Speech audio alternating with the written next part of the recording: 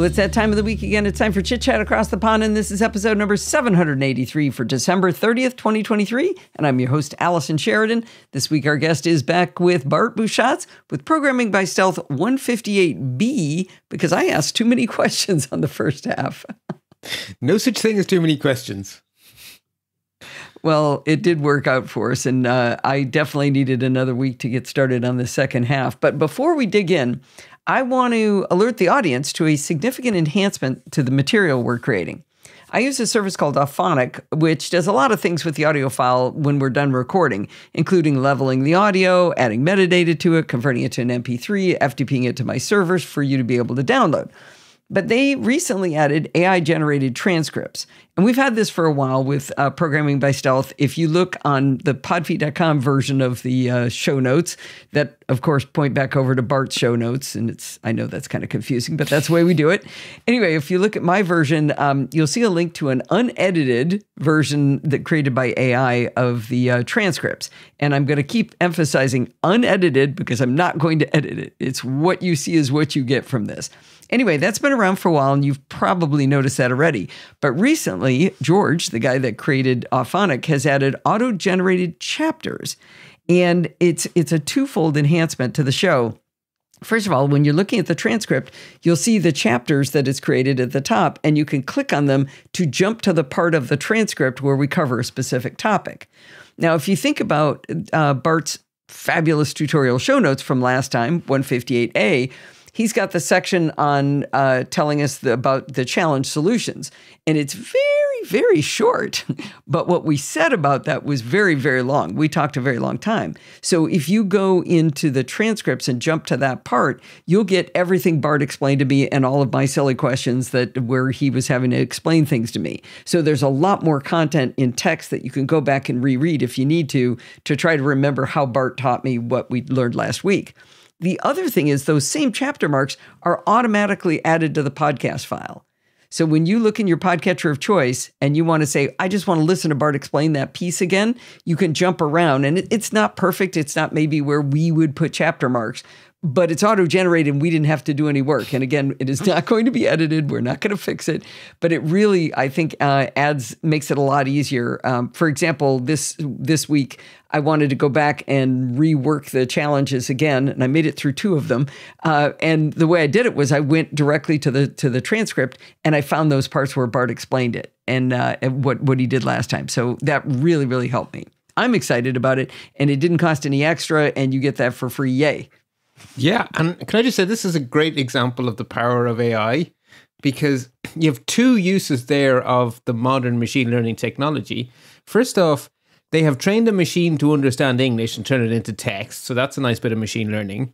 But then they've taken one of the modern GPT models, and they've used its ability to summarize to create those chapter markers, because they're really good one-sentence summaries of the text that comes after them, like impressively good one-sentence summaries that they use as the headers. Like, that's cool. Yeah, they almost make it's not just the words we said at the beginning or anything like that. It does sound better than that. By the way, there's also a long summary and a short summary. Those are a little weird, like of the entire episode. The short summary is not bad. The long summary gets kind of weird, but you have to get past that. But if you use the chapter marks, you jump right past it. Yeah. So anyway, cool stuff. I thought that was really nifty. That is very cool. And yeah, it's just, as a computer scientist, I'm always fascinated to see these new technologies do cool new things. And, this is AI doing cool stuff, which is nice. Because I was promised as an undergraduate that AI was 30 years away and always would be. And I think I was an undergraduate 30 years ago. So I think they were right. Anyway, so this is a slightly difficult one to start because we're halfway through PBS 158. This is part B. So if you're listening back to back, I'm now going to give you a summary of what you heard 2 minutes ago. But I should probably give us the summary anyway, because otherwise, if you're not listening back to back, you're going to say, what is he talking about? So, especially since I'm not listening back to back. Yeah, we've had... For the people listening, we've had Christmas between the last 2 times we recorded. I don't know about you, Alison, but there was a substantial amount of really quite nice red wine involved for me. Some really good liqueur, actually. Amaretto is my favorite liqueur. Oh, there might have been a few gin and tonics under that bridge. Okay. I don't do the G&T thing, but a coffee with a little bit of actual amaretto. Anyway, yes. So like I say, we've been distracted a bit. So we are now finishing up our part where we look at JQ's ability to query data, and we did a lot of it in installment 157, where we learned about where we met functions as a concept, and then where we met the select function for filtering down our data with a nice clear Boolean, yes, no, kind of a double equals, less than or equal to, very, very simplistic criteria. And in this installment, we are expanding that out a bit to more generic criteria. And to do that, we first had to learn how JQ does typing, which is like JSON, which is nice of it. Then we learned how to convert stuff between types, and we learned how to filter stuff by type, because there's basically functions to give us only the booleans and so forth. And then we learned about the wonderful alternate operator, which allows you to say, if this thing doesn't exist, go get that instead. Because as we have discovered ourselves a few times, by accident, frankly, a lot of JSON data is quite, I would call it dirty data, although I get frowned upon for using that phrase in work. Apparently people are very precious about their data. They don't like it when I call it dirty, but it's my data. Yeah, it's still dirty. No. How about messy? Oh, it's not that they are misinterpreting the word. They're saying it's my data's not dirty. Yeah, it's quite, they don't like it. Anyway. Inconsistent, exactly. And so it's actually a very useful operator, because basically when there are two possibilities, you can just put one double slash the other. Now, the fact that they use the double slash symbol, which looks like a comment to my brain, let's just leave that aside. And then, why am I not? My show notes haven't pulled, so I don't see the chapter marker Alison very kindly put to say this is where we chose to split the show. But I think that's the point we chose to split the show. Yeah, I think so. So I'm looking forward. I was hoping you were going to tell me where we were. Yeah, we probably should have looked this up ahead of time. Yeah, I'm more advanced searching. I'm almost certain. No, in fact, I am certain we drew the line at more advanced searching. There we go. Yes. Because that was a really logical place to stop. Because it is. So we have used the select function to apply our very specific Boolean yes-no criteria for filtering our inputs, right? So the select function, as a reminder, it processes whatever was piped into it, and it applies some logic. And if the logic results in true, the entire thing piped into it comes through utterly unchanged. And if it evaluates to false, the entire thing vanishes. So by entire thing, if you're whatever you've selected, each time it finds one that selects that is true, it squirts through. Not it stops the whole thing if one is false. Right, but it's the way it's working is in parallel, right? So you need to mentally imagine that it's doing the same thing over and over and over and over again. So for each one time it does its magic, it is a yes-no. It's a gate. Either you come, you pass, or you shall not. You said the whole thing, but it's each one, its whole thing, not all. If there's 10 coming in parallel, then if each one gets its own evaluator, if it's true, it squirts through. If it's false, it gets thrown away. Exactly, and the effect is that it behaves like a filter or a screen, I guess, where the big rocks get screened out and the little rocks go through. In this case, the true rocks get through and everything else gets filtered out. And so you will end up with, at most, the same amount of outputs as inputs, but usually fewer outputs than inputs, because you're trying to reduce your data down to the bit you're interested in, right? And so select does that based on Boolean logic, which isn't a bad way to do things. But there are the select function may want to do more than just double equals, or less than or equal to, or greater than or equal to, which are the things we learned about last time. What if it wants to apply more advanced concepts that we would want to say in English? And so JQ provides us a whole bunch of functions that we can use inside our select to do more powerful things than just, is the surname equal to Gez? Okay. And so that's really where I want to go today. And the culmination of the more advanced is obviously regular expressions, because what is more powerful for searching text than regular expressions? But there is some fun stuff between where we are right now, the second, and regular expressions, which is where we're going to finish the show today. And the first one is very common. It's the concept of, does my input contain something? Right? Containment is actually something you very often care about. So if we were dealing with, I mean, data validation is an amazing thing, right? So there might be a set of valid values for something, and you're getting some JSON in, and you're basically asking, is this one value one of the set of allowed values I have over here? So that's a containment question. So does it contain one of these things that I'm looking for? Or its inverse, is what I was handed, is the set of allowed things a superset of what I was handed? Or sometimes you want it one way, sometimes you want it the other way. Right? They're the two types of containment, which is why there's two functions. They're called contains and inside, and they make my brain hurt. So I figure lots of examples are the way to go, but one is literally the opposite of the other. So the question is the thing I'm looking for inside what I have, or is what I have, is it a subset or a superset? Oh, right. Examples. Let's get to examples before I tie myself into knots before I've even started. So we're going to start with the more commonly used of the two, which is contains. And when you're talking in English, that's you say that a lot. And the contains function is very powerful, and it works by taking whatever the current thing being processed is what it is going to take as its input, and the argument is something that it needs to match against, basically. So the argument is what we're looking to match against. It's very important that the types match. So if you're handing the contains function a string, the argument has to be a string as well. That makes sense. Yeah. If you're handing it a Boolean, you can't really do any kind of operations if they're two different kinds of things. Right. What are different types? Yeah, it doesn't make sense any other way. Exactly. And it will throw an error if it's not happy. Is the number 7 in a string? No. Yeah. Precisely. So you can't even ask it. Well, you can't put the 7 as a... No, if you make the 7 a string, it will happily check if it's inside a string. No, but I mean, you would never run into a situation where you wanted to check, is the number 7 in this thing, and you don't know that it's a string. You shouldn't. Your data shouldn't surprise you like that. When you're getting to the stage of processing down to a specific question, you do need to have an understanding of what your data is to ask it a question. It's like if we didn't know that our Nobel Prizes contained an array called laureates, we'd be in trouble, right? So we know there's an array called laureates that we're searching. So yeah, you shouldn't run into a problem where you don't know what your data is, because then you have a much bigger problem. You're not ready to write a query. Okay. So, now I need to make sure I say this carefully and clearly.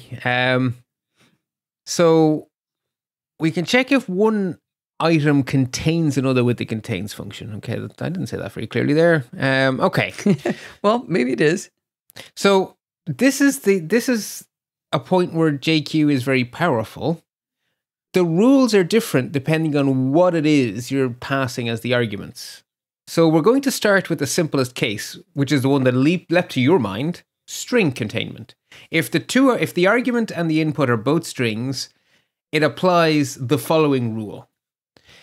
When the input being processed and the argument are strings, contains will return true if the input string contains the entire argument string contiguously. Otherwise, it will return false. I'm going to need an example. Okay, so let us echo into our JQ function as our input, I love waffles. All right, so we're going to echo I love waffles as a string. So notice that we have single strings in the terminal sense. So echo and then a pair of single strings says, dear terminal, I'm going to give you a terminal string.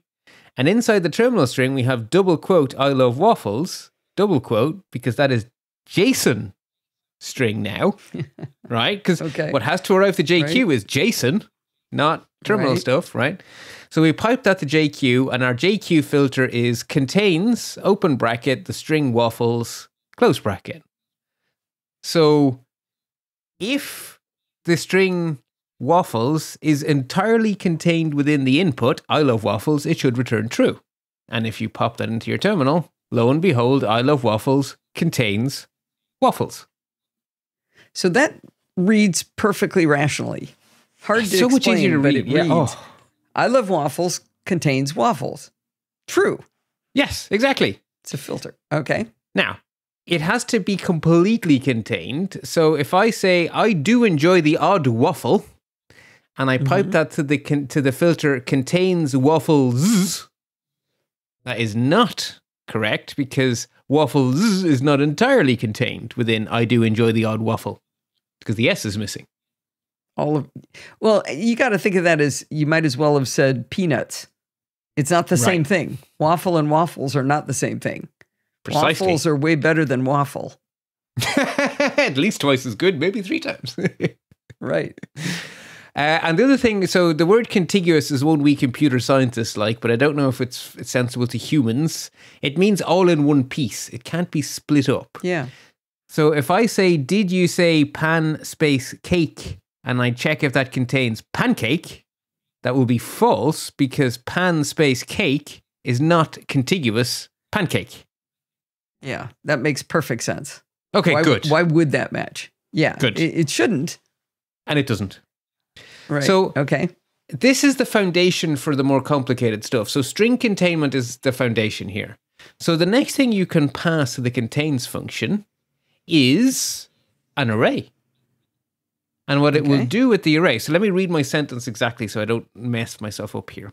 When the input and the argument are arrays, contains will return true if every element in the argument array is contained in any element of the input array. Otherwise, it will return false. The order does not matter, and it is not looking for equality, it is looking for containment. So it's recursive, right? So let's work through this with examples. So we are going to take as our input the array waffles, pancakes, apples. So we're going to echo the JSON for the array waffles, pancake, apples to the JQ function or command, which is going to have the filter contains the array pancakes. The types have to match. So even though I'm only interested in one thing, pancakes, I have to put it in an array because that's how contains insists you work. So let's look at it. Is true or false? It's going to be true or false, but let's look at our rule. So if every element in the argument is contained in any element of the input, so the argument has one element, pancakes. So does anything on the input contain pancakes? Why, yes, the second element in the input contains pancakes. It is, in fact, exactly the same as pancakes. So the thing I'm going to have trouble with there is the syntax. So you've got echo, and you've got the square brackets, waffles, comma, pancakes, comma, apples, all in double quotes. Great. That looks like an array to me. But then it says JQ contains, and in roundy brackets, because we always do roundy brackets with this sort of command, and then it has square bracket pancakes inside that. It's not an array. Pancakes isn't an array. Pancakes is an element in the array. No. Well, okay, but it has to be an array because it has to be the same type. Bing, bing, bing, bing, bing. So if you said JQ contains and just had quote pancakes unquote, that would be trying to say, is this string in this array? And while that might make sense to us, that's not what JQ insists on. It has to have the same type. Precisely. Okay. Precisely. It looks screwy though. It looks a little weird, but we're going to see in the later examples why it is the way it is. So in this case, I'm only interested in one thing. And so the question is, does any element in the input contain all the elements in the argument? There's only one element in the argument, pancakes. So yes, we have a match. True. Now, I made a point of saying contains, not equal to. So let us use the same input. So the input is waffles, pancakes, apples. Does it contain the array pancake without the S? Yes, it does, because there is one element in the input that contains pancake. So you did the opposite example when you did the string containment. You did, I do enjoy the odd waffle, and then did JQ contains waffles. Had you done it the other way around, it said, right. But if you had done echo, I do enjoy the odd waffles, and then JQ contain string waffle, that would have been should true. have returned true. So that kind of a string containment would be true, just like the array containment is in that case. Yeah, and the array containment is true because the string containment is true. So everything in the argument has to be contained in anything in the input. Yeah, so that makes sense. I just wanted to make sure that was still making sense in the previous one because we kind of did the opposite one. Got it. Okay. Yeah. Okay, so that was with one argument. But the reason you're allowed to have an array is because the contains function will happily check multiples for you. Oh, wow. So we can ask whether our input array, which I still haven't changed, is still waffles, pancake, apples, does it contain waffles and pancakes? So we pass the argument array waffles, comma, pancakes. So now every element in the argument has to be in any element of the input. So waffles is in the first element, pancakes is in the second element. So contain, yeah, we have two corrects, therefore true. So those didn't have to be in the same order, right? Could it be pancakes, waffles? Why, look at our next example. Pancakes, waffles. Oh. True. I actually didn't read ahead when I thought of that. Okay. There you go. QED. Yes. So the order is irrelevant. The question is, does everything in the argument contained anywhere in the input? Okay. And the other thing is, it doesn't matter if, just like the order doesn't matter, it also doesn't matter if there's a gap, which is kind of sensible, right? So if the array is waffles, pancakes, apples, and I ask, does it contain waffles and apples? Well, yes, it does. The fact that there's pancakes in between doesn't matter. It still contains waffles and apples. Just, just to be clear. That makes sense. Right. So if I then ask it, does waffles, pancake, apples contains popcorn? No, it does not contain popcorn. That is not at all surprising.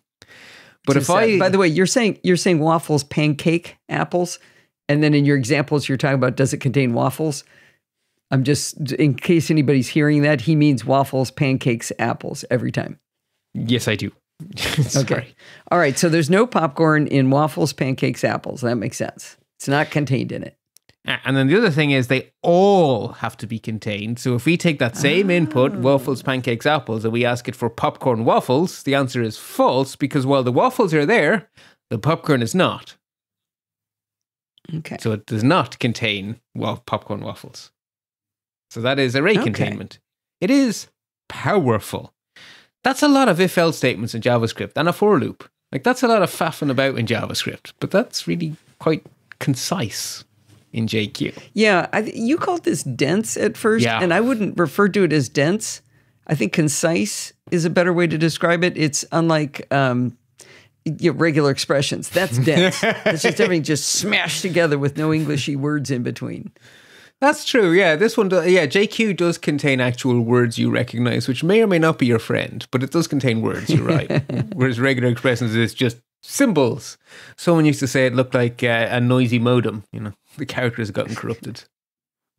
So the last type of containment that needs a deep dive is dictionary containment. So if the input and the argument are both dictionaries, what does it do? So I'm going to read this verbatim again so I don't tie myself in knots. So when the input and the argument are dictionaries, contains will return true if the input dictionary's value for every key in the argument dictionary contains the value in the argument dictionary, and false otherwise. So there's going to be key value pairs in the argument, and we've got to find all of those in the input, or we're not happy. Okay, stop. Yeah. No, because I think, let's see. When the input and arguments are dictionary, contains will return true if the input dictionary's value for every key in the argument? Mm-hmm. So the argument is going to contain a dictionary, so it's going to have keys. It could be far fewer keys than the input. So the input could have 500 keys and the argument could have 2 keys. If both of those keys are in the input, and if the values are contained within each other, then we're happy. The values are contained within each other. So if my dictionary has the key A, B, C, and I'm saying, does it contains A1? Well, then if the input dictionary's Let me say that more. Let me say Let's that. do your example. Let's do my example because I actually did. Let's not try to invent one. Yeah. So in order to do these examples, to stop the commands becoming impossible, we're going to use a JSON file as our input instead of echoing some stuff. We're going to use the same JSON file for all of our examples. That JSON file contains one top-level dictionary, which contains 3 keys. The keys are breakfast, lunch, and dinner. And each key has a value that is an array. The breakfast array is bacon, eggs, toast, waffles, and pancakes. The lunch array is sandwiches, rolls, baps, and wraps. And the dinner array is pizza, pasta, and burgers, which gives you a slight insight into my weekly consumption of food. And that does actually bring up an interesting question. Do Americans eat baps? Do you know what a bap is? I've never heard of a bap. Imagine a roll, but you make it a circle. So you take whatever material you like. So you know the way you can have like a sandwich roll. It could be like a brioche roll is soft, whereas it could be a crunchy baguette. Imagine you take the same dough, but instead of making it long, you just make it a circle and put it in the oven. And then what was a roll becomes a bap because now it's round. That's it. I think we just call a brioche like is round. Oh, see, for us, a brioche is supposed to come as baps or rolls. A roll is long and thin. And a bap is round. So basically it's the shape. Huh. Okay. Yeah. We apparently really care. Every day. We apparently really care what shape our food comes in. I have no idea why. Anyway. I thought about that a lot when you look at enchiladas and tacos and burritos and things, you start going, wait a minute, that's the same ingredients just kind of mixed around and you took one thing out and added it over there. Well, this is why me as a foreigner has terrible trouble with Mexican food because it's like, okay, I understand it's corn and you bake it, you fry it, or you heat it on some sort of a hot surface without it having a raising agent. And then sometimes you call it a taco and then sometimes you call it a burrito. Yeah, I get very confused because I'm pretty sure I call burritos tacos. I'm almost certain I do. But they're delicious, so who cares? Anyway, we have our breakfast. We have our dictionary. So let us look at how contains behaves. So the first thing I'm going to ask is a very simple question. Does our menu.json contain the dictionary breakfast : array bacon? Okay. So describe the syntax. So the syntax, contains takes as an argument a dictionary. So I'm giving it a dictionary with the key breakfast, one key, breakfast, and the value is the array bacon. And so the question is, will that return true or false when I apply it to menu.json, which is our dictionary with breakfast, lunch, and dinner? And breakfast does contain one element in the array that's bacon, so that should be true. It should. So the rule says if every key in the argument dictionary, so how many keys are there in the argument dictionary? One key, breakfast. Right. Yes. So then we have to see if whatever the value of breakfast is that contained in the value of breakfast that exists in the input. So we are now looking for an array containment. Does the array bacon, eggs, toast, waffles, pancakes contain the array bacon? Yes, it does. Therefore, we can finally say true. I feel like you're saying something that I should really pay attention to, and I can tell it's one of those things that's just slipping right through. I don't understand why we keep focusing on the key. Obviously, if there's no key called breakfast, you've already failed. So why does it have to be? It's like it has to have the key, and that key has to have the value that you can find in the array of the input. Okay, you're not missing anything, but that is a very succinct way of saying what the rule says. Yeah. Okay. So if the key is missing completely, it will indeed fail. So you're already out. Yeah, you're already out. Now, the rule is containment, right? So we can also say, does our menu.json contain the dictionary breakfast : bacon waffle? Well, the answer is still true because the breakfast in the menu.json contains bacon exactly as is, but it also contains waffles. But the rule is containment, so waffles. Oh, we have containment. We still get true. Okay. Right? Gotcha. So the rules for dictionary containment encompass the rules for array containment, encompass the rules for string containment, right? That's why I did them in this order. Yeah. Okay, so now let's start to break some stuff. So if one of the keys in our argument is missing, no, you're not allowed, right? So the first thing we can say is, if one of the values in our input is missing. So if we say breakfast, bacon, waffle, popcorn, there is no popcorn in menu.json, so we're immediately out. And the other way it can go wrong is if we are looking for something in the argument that doesn't exist at all in the input. So the final example here is contains the dictionary breakfast bacon, dessert cake. So the argument now has a key dessert. The input has no such key. Fail. And that's what you said earlier, right? If the key I'm looking for does not exist, it should just fail. Yes, it does. Okay, so the first example you gave was you asked for an element of the array to be popcorn within the key breakfast for the key breakfast. Now, while I personally have had popcorn for breakfast before, it's not on the menu. Yeah.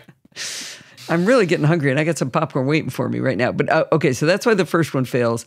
And then the second one is you gave it breakfast, bacon. Sure, we got that one. Dessert, cake. And even though you spelled it desert, I'm going to fix that. Oops, daisies. Well, it doesn't matter either way. It ain't in the input or ain't in the menu. Yeah, which is a miss on the menu, that's for sure. Okay. For double reasons, yeah.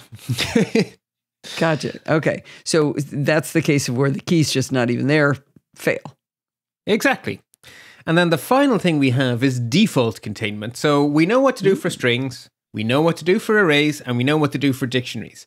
But I said if the type is the same, there won't be an error.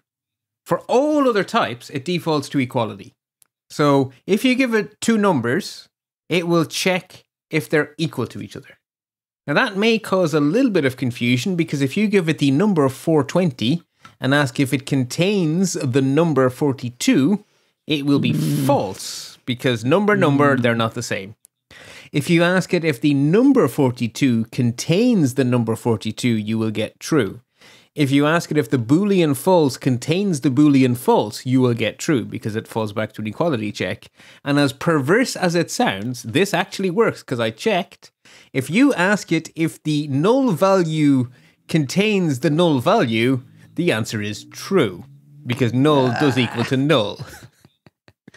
Let me ask you a dumb question. So you had echo 420, JQ contains 42, it's false. What if it was echo 342 contains 42? It'd still be wrong? It'd still be wrong. Yeah, because as soon as it's not a string, an array, or a dictionary, we fall back to equality. Okay.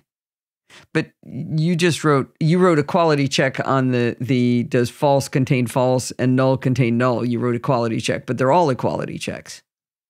That is true. Yeah, I guess I was just sort of shorthanding it because in the first one I used numbers twice, but I didn't do a true and I didn't do anything else. So, okay. Yeah. But I'm just saying if we change that to say 342, it's still false. Right. But for the equality reason. Yes, okay. Precisely. Okay. Now, everything we have learned now, if we swap the input and the argument, that is what inside does. Instead of the big one being the input and the small one being the argument, the small one is the input and the big one is the argument. That is literally the difference between inside and contains, is that you apply the same rules, but you swap where the big one and the little one go. The entire documentation for this function in the official documents are essentially an inversed version of contains. That is all I had to go on when writing these show notes. Essentially, an inverse version of contains. And the only way my brain worked is to just mentally swap the input and the argument, and then it works perfectly. So, the subset is the input, and the superset is the argument. So if we echo the string waffles to JQ, and we give it the filter inside I like waffles, we will get true, because the input is inside the thing in our argument. Waffles is inside I like waffles. It does read well, thankfully. So is waffles inside I like waffles? Yes, it is. Yeah. Okay. And the arrays work the same way as well. So we can say the array with the string waffles is that inside the array waffles, pancakes, popcorn, yes, it is. It also works exactly the same for objects. So, sorry, dictionaries. Does the dictionary breakfast pancakes, is that inside breakfast, pancakes, muesli? Yeah. Oh, and snacks, popcorn, waffles. The answer is true, because it is indeed inside, right? The simple object breakfast pancakes is inside the more complicated object breakfast and snacks. Yada, yada, yada. Whew. And it falls back to equality, just like the other one. So 42 is inside 42. False is inside false. And null is inside null. And that makes no sense. But null is a weird value. Because I brought it up, I put into the show notes my example of 342 contains 42 is false. I'm going to add it to this one too to say perfect. 42 inside 420 would be false, right? It would, yeah, because they're not equal. Okay. Right.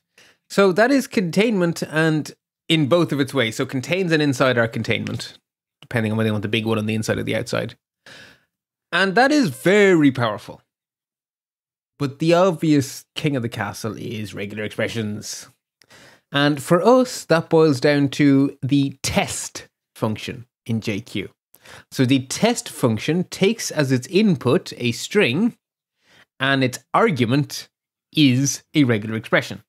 And if the string passes the regular expression, then the entire string goes through. Or sorry, then we get a true. And if the string fails the regular expression, we get a false. So it gives us a true or a false. Now, this is where we need to have a little discussion first about how JQ does regular expressions. And I have good news and I have bad news, and I'm going to give you the bad news first so that I can give you the good news last.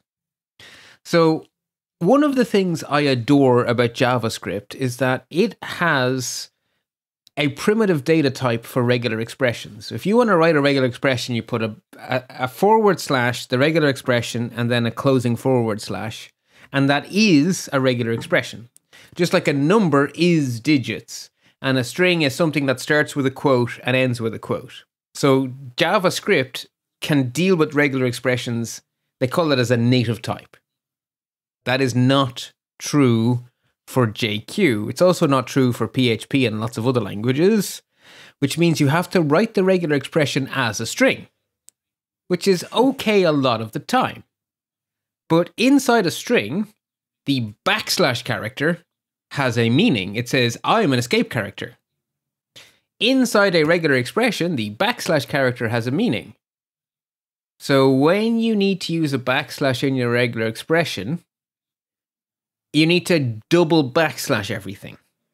Because the string will see the first backslash and go, oh, you're escaping something. And it will deal with that escape. And then what's left as a regular expression is missing the backslash because it's just been taken away by the string processing. So if you want to be left with backslash n, you need to have backslash n. See where we're going here? Yeah, yeah. Okay. And I hate languages that make me do that. And I'm sorry to say that JQ falls into that category. So I tend to avoid backslashes in my regular expressions. And you can often sneak around them. Not always, but often. So I will go out of my way to avoid backslashes. Instead of saying slash D. You have a hope of reading it later? Right. So instead of saying slash D for digit, I say open square bracket 0 to 9 close square bracket, because the character class 0 to 9 is a digit, right? It saves me the double escaping. So I do all those kind of little tricks because I hate double escaping because I always get it wrong. How do you do a new line? Yeah, I have to double escape, unfortunately. I haven't found a trick for that one. So, all right. I know. Like I say, you can't always avoid it, but I minimize them because I hate them. Because they break my brain so bad. So that's the bad news. The good news is that the syntax that JQ uses is Perl compatible regular expression, aka PC or E, aka the way JavaScript does it. I.e. the way we're used to. So that is a nice bonus. At least the syntax is right, is as we expect, even if you have to double escape some things. So now that we know how that works, let's go have a closer look at this test function. So the test function always uses the input to the test function must be a string, and it must have at least one argument, which is your regular expression, as a string. But inside in Perl compatible regular expressions, you can have these things called flags. So in JavaScript, we used to put the little flag after the last slash. So if we wanted case insensitive, we'd have slash our regular expression slash I. So the I is actually officially called a flag. There are no slashes around things here. So the way we give a flag is by passing a second argument, that is all the flags, which is usually just I, to be perfectly honest. But there exist more if you want to go read the PCORE documentation, but honestly, it's just I for most of the time. So if you want to be case insensitive, you pass a second argument, that is I. And that's all there is to it. Sure. So let us do some examples. So if we want to match an IP address, as an example, we first need to build a regular expression, which is going to be the argument that we pass to the test function. And an IP address can be, it's not a perfect representation of an IP address, but it's a decent one. It is 0 to 9, 1 to 3 times, followed by, inside brackets, 3 times, a period followed by 0 to 9, 1 to 3 times.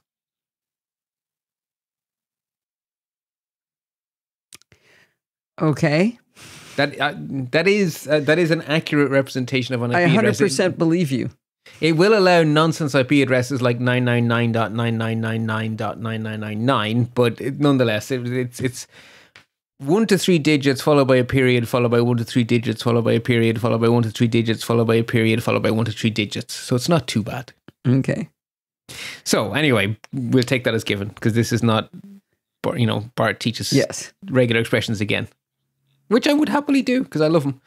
But anyway, so if we echo the string, so again, we're doing that thing we did before, echo single quote, and then inside it, we have the JSON string. So double quote 37.139.7.12. And we pipe that to JQ and we give it the test function with that lovely big regular expression as a string. We will get true because that is indeed an IP address. So if we want to match for words starting with a W, we have the much simpler. Echo the string waffles to JQ where we have test, and then our string is caret or hat symbol W, because that is the regular expression starts with W, and that will give us true. That one I follow. Yeah, nice and easy. I probably should have done those in the opposite order, shouldn't I? I'm pretty good at starts with. My ability to do regular expression goes down the toilet after that. Starts with and end with are very powerful. If you just know those two, you've learned a lot. You can do a lot. If we do waffles with a capital W and we run that to test hat W starts with W, we get false because they are not the same case as each other. Waffles with a capital W does not start with a lowercase w. But if we want to be case insensitive, we can repeat those same two commands, but this time we give a second argument, which is the I flag for case insensitive. And then we get two trues because whether we have the waffles uppercase or lowercase, they will match against starts with W. Okay. And we used our semicolon to say we're going to give you two arguments here. Yeah, as confusing as that is to us. And like you and I were saying offline earlier, that is going to confuse us all forever. But, if we keep calling it out, we might remember next week. Maybe. So let us take our wonderful new knowledge. I know. Let's take our wonderful new knowledge and let's have another visit to our big JSON file with Nobel Prizes. And let's see if we can't ask ourselves a somewhat arbitrary question that I made up. How many Nobel Prize winners have surnames that start with a vowel? It seems like a very arbitrary thing to want to know, but hey, let's figure it out, right? So, starts with a vowel. Okay, well, the character class A, E, I, O, U will match any vowel. And if we want to be lazy and not have to double that up to include uppercase A, E, I, O, U, we'll just use the I flag to say case insensitive. We know that the caret symbol means starts with, so when we put all that together, our regular expression is just starts with square bracket A, E, I, O, U, close square bracket, so that's not too bad. So how do we go from here? Well, we start off with our dot prizes, open square bracket, close square bracket, to explode the top level prizes key into each of the dictionaries representing each prize. Then we go in there, we then take the laureates, array, which may or may not exist. So we shove a question mark in the end of it, and we explode that. So 2 square brackets again. So now we're left with a lot. Now our parallel lines have just been split again. So we now have a lot of dictionaries representing each laureate in each prize. And in there, we're going to use the select function to screen or filter those down to just the ones that meet our rule. So what is our rule? Well, inside the select, we say dot surname, pipe, test, a regular expression, semicolon, I. So the input to test is going to be dot surname, and that is going to give us a true or a false. Okay. And then we pipe. So at that stage, we have a dictionary left of only the laureates, which have a vowel in their surname, and we would like to print out both their first name and their surname. So we just pipe that one last time to dot first name, comma, dot surname. And that one is too fun. Right, well, it's too fun, but we immediately hit an error. Null cannot be matched as it is not a string. Now, I've put this in the show notes exactly as it happened to me, because this is an example of how you find dirty data. So I have assumed... Let me stop you real quick there. Bart and I were doing some buddy programming earlier, and I got the result I wanted, even though I had this null error, and it was looking for Andrea. And I said, why do I care that I got that null error? Because it got me what I wanted. And he says, that's only because it got to Andrea before it hit the null error. Yeah. So you don't get to be like, I got what I wanted, I'm fine. You don't know that you missed something that was after that null error. Yeah, you got at least some of what you wanted, but you don't know what you don't know. Yeah, right. Okay, so we ask for the first name and surname for people whose name starts with A-E-I-O-U, and we get Pierre Augustini and Annie Ernox, but then we get the null error cannot be matched, as it is not a string. So this then immediately made me go, huh? And I already know that laureates may or may not be there, so it already has a question mark. So then it's like, wait a minute. Are there laureates without surnames? Is that conceivable that there are laureates without surnames? So I went, well, let us answer that question. So I wrote some JQ to answer that question for myself.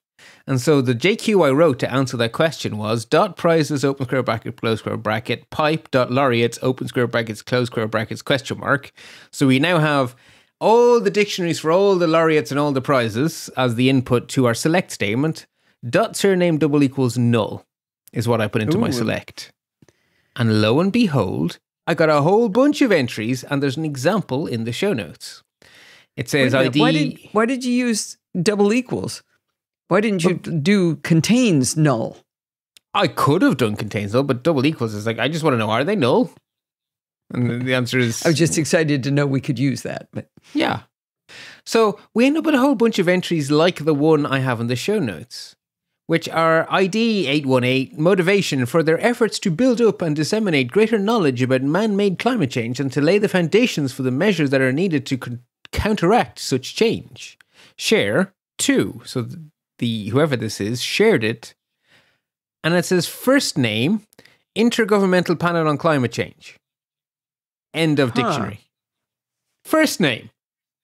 Who gives a prize to an organization and then uses the first name field? Like, if I was doing that on an Excel sheet, I would either have a separate column, say organization name, especially given that we're using JSON as our data store, or I'd use surname. First name, Intergovernmental Panel on Climate Change. The only way they could have made this dumber is to say first name Intergovernmental Panel, surname on climate change. That would have been even dumber. But other than that, I don't see how they could have made it any messier. So there really are prizes with no surname. And this gave me a fantastic opportunity to use the alternate operator. Because, well, hang on a second.